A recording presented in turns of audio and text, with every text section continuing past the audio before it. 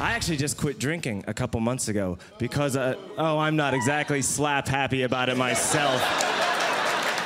But I had a problem because I was blacking out all the time. And I went and I talked to my doctor, and he said, it's not that you drink too much. It's just that after a couple major blackouts, you black out easier and easier after that. So I would just have like a couple drinks, and my brain would be like, okay, I see where this is headed. We're just gonna power down now and get restarted sometime tomorrow morning.